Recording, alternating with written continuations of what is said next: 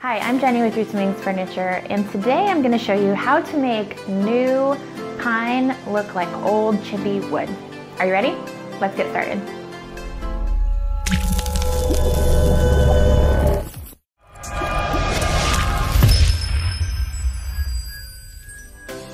I'm working on a DIY project, and I'm actually building this old door lintel into a mantle.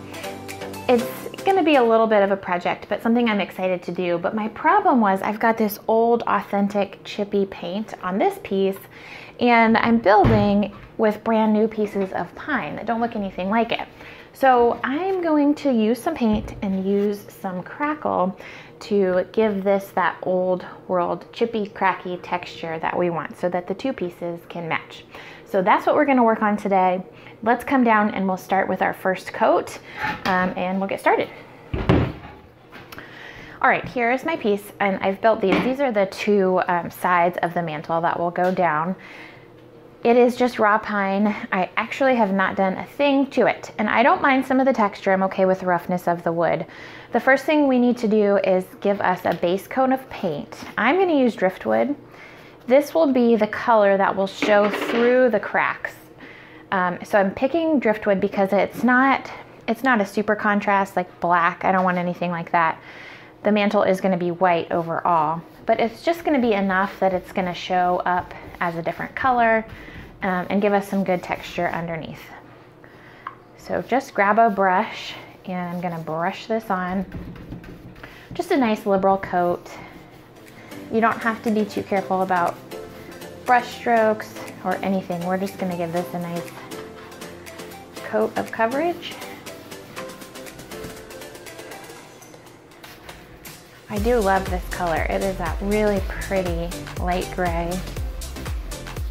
Covers really nicely too.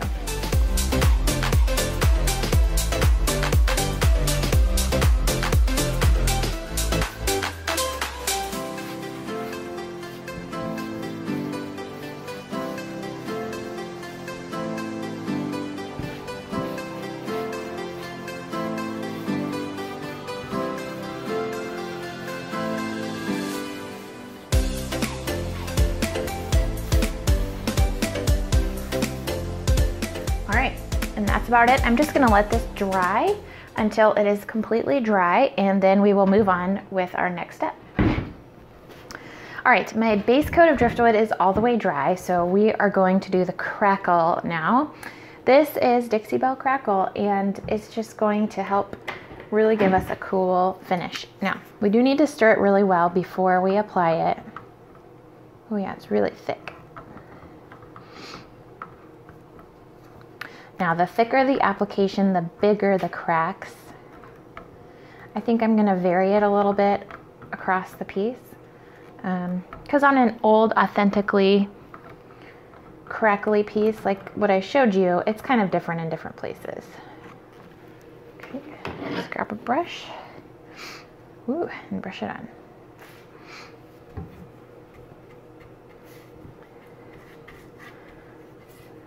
It's like brushing glue on. Kind of interesting.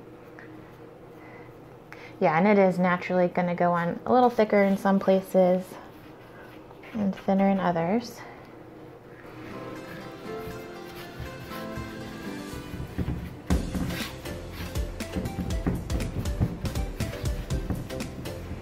It does say do not thin, so even though it's not even going on super smooth, that's okay. That's just going to help us in the long run here.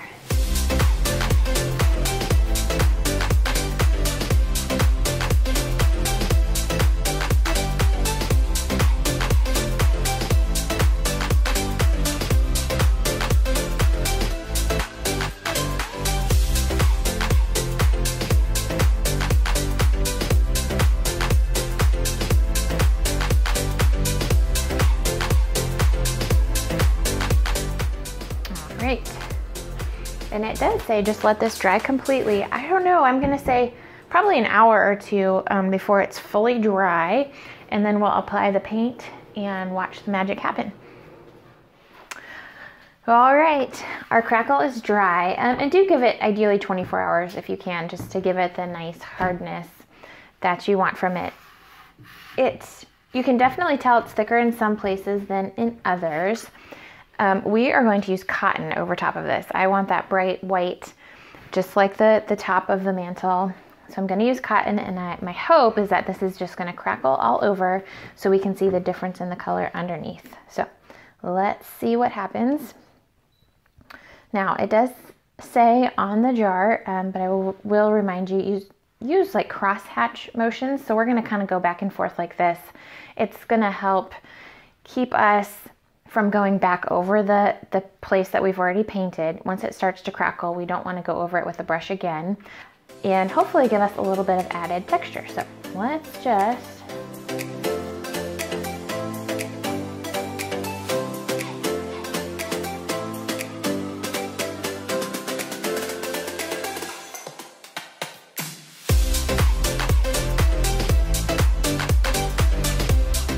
the nice part too of having the driftwood underneath this white, I can kind of almost distress it as I go by leaving just a little bit of that color peeking through, and that will add to our aged look and texture as well.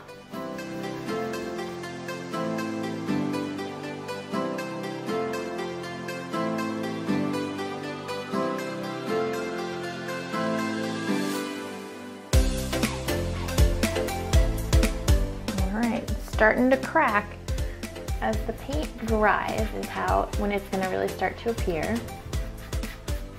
All right, there we go. Look at that. It's coming. So the paint is just drying, and it's only kind of sticking to certain places, so it's cracking and giving that effect. And I love the driftwood underneath it. It's just the right color. It's not too dark where it's really stark contrast, but it does give it that really authentic look. So I'm really happy with this. The cotton did cover well enough in just one coat to leave it just like that. It does have the overall white appearance, but still with enough texture and dimension that one coat is enough. You couldn't, if you did a second coat, you're gonna mess up your cracks. So whatever paint you choose, you've really gotta commit with just one coat here. Unless you want to cover some of the cracks, then you could do that as well. This needs to dry about 4 hours until it's just dry to the touch. And then if you want to seal it to give it that extra coat of protection, you definitely can, just with a clear top coat with gator hide, something like that. Otherwise, you can leave it just like this. So make sure you see. Look how cool that looks.